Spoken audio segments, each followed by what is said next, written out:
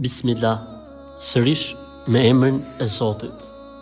Me emrin e Zotit se po fillon një jetë krejtësisht e re, një jetë e cila është ndryshe nga pjesa tjetër e jetës që ke kaluar.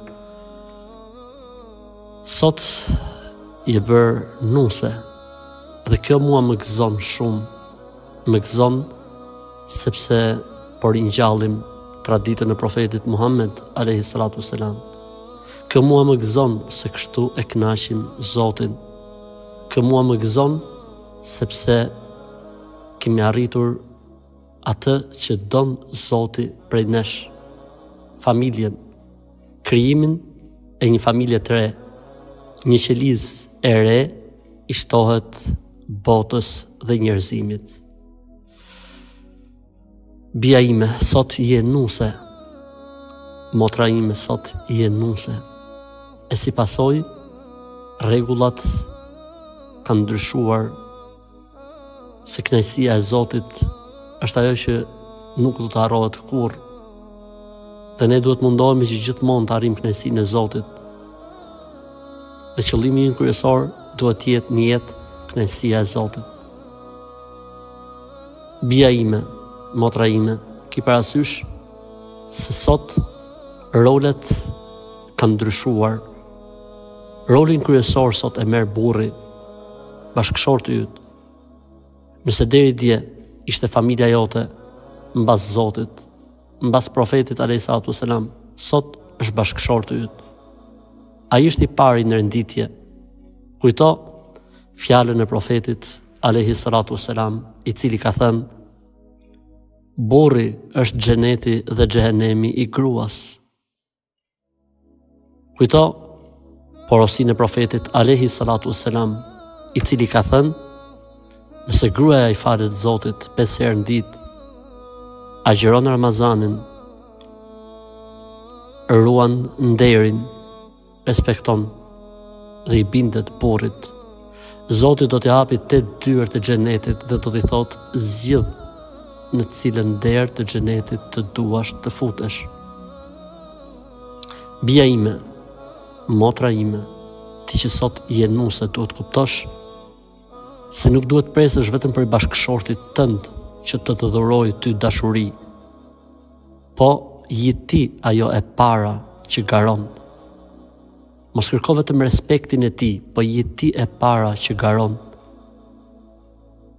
Bia ime, motra ime, ti që sot je nuse, duhet kuptosh se duhet dalësh nga bota ideale dhe perfekte e të menduarit të bashkëshortit dhe duhet ambientohesh me bashkëshortin real, me atë që Zoti e ka bërë kismetin tënd, me atë që Zoti ka caktuar për ty. Njëri perfekt nuk mund gjesh, sepse ti vetë nuk je perfekte. Njëri ideal nuk mund gjesh, sepse ti vetë nuk je ideale. Mos bëj gabim të bësh krahasim apo të presësh nga jeta e bashkëshortit tënd atë që ti thjesht ke ëndërruar apo ke menduar. Dil nga bota ireale në botën reale. Dil nga bota ideale në botën normale dhe jeto me jetën ashtu siç e ka falur Zoti dhe çfarë ka të mira dhe mirësi dhe anë pozitive bashkëshorti yt, mundohu që ti shtosh edhe më shumë, ti shfrytëzosh edhe më shumë. Edhe nëse ka negativitete apo anë negative, mundohu që së bashku të bëhen një sebeb që këto negativitete të shuhen ose të minimizohen në maksimum.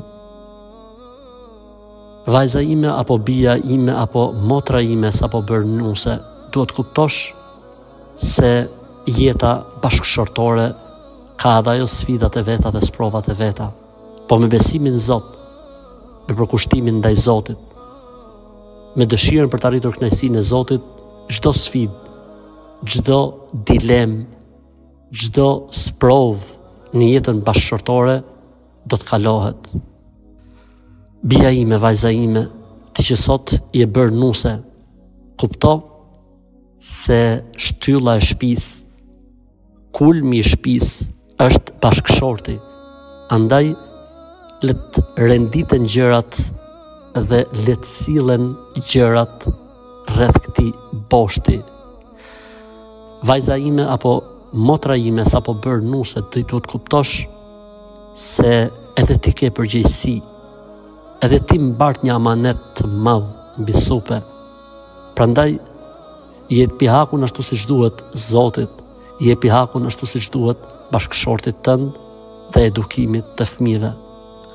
Bia ime apo motra ime sapo bërë nuse, duhet kuptosh se sfida e femrës sot është të edukoj fëmijë që e duan Zotin, që besojnë botën tjetër, që I falen dhe I luten Zotit, që e duan atë dheun e tyre.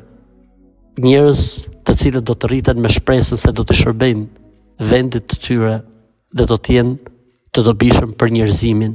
Kjo është sfida e vërtet, sfida jote.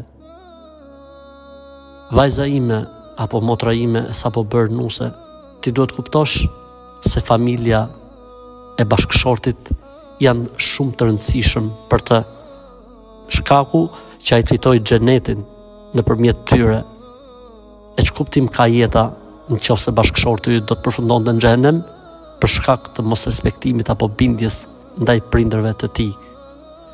Familja e tij është shumë e rëndësishme dhe familja e tij është familja jote dhe ti duhet kuptosh se nëse ti bëhesh pengesë që ai të shkëputet nga familja e tij, do të thotë do ta humbësh në botën tjetër dhe do të humbësh veten tënde sepse ti u bëre sebeb për këtë gjë. Bia ime ose motra ime që sapo je bërë nuse, duhet kuptosh se burri mund të ketë edhe ai tekat e veta apo dëshirat e veta. Mund të ketë ndoshta edhe fiksimet e tij. Mësohu, ambientohu. Jeta kështu është. Vajza ime apo motra ime sapo bërë nuse, duhet kuptosh se burrit duhet I paraqitesh në formën më të mirë, sepse ai çfarë nuk sheh. Dhe në momentin që bashkëshortja e tij, nusja e tij nuk do të jetë konkurrente për të dhe nuk do të jetë e kujdesur dhe nuk do të jetë e kujdesshme për veten e saj, për higjienën e saj, për aromën, për parfumin e saj, dije se ti do të ndikosh negativisht në raportet e tij me ty. Motra ime ose bia ime sapo bërë nuse, kupto se një nga momentet më të rëndësishme në jetën bashkëshortore është edhe shtrati bashkëshortor. Prandaj mbush atë me romancitet. Dhuro sa më shumë dashuri. Ji streha, rroba dhe joshja më e mirë për bashkëshortin tënd. Bia ime ose motra ime e sapo bërë nuse, mbështetu fort tek bashkëshorti yt, bëu krah për të ngritur një familje e cila do të jetë shembull tyr, e cila do të jetë imazhi I mirë I përkushtimit ndaj Zotit dhe I dobis në jetën njerëzore. Motra ime besimtare e sapo bërë nuse, bia ime besimtare e sapo bërë nuse, nuk dua që të harroj të bëj urimin për ty. Barek Allahu leki, u barek alejki, u gjema bejnuk mundi khajr. Zoti ju bekoft, Zoti ju lumturoft, jeta juaj qoftë e mbushur me lumturi, me begati dhe me mirësi, e qofshi kështu të lumtur bashk si në këtë botë dhe në xhenetet e Zotit.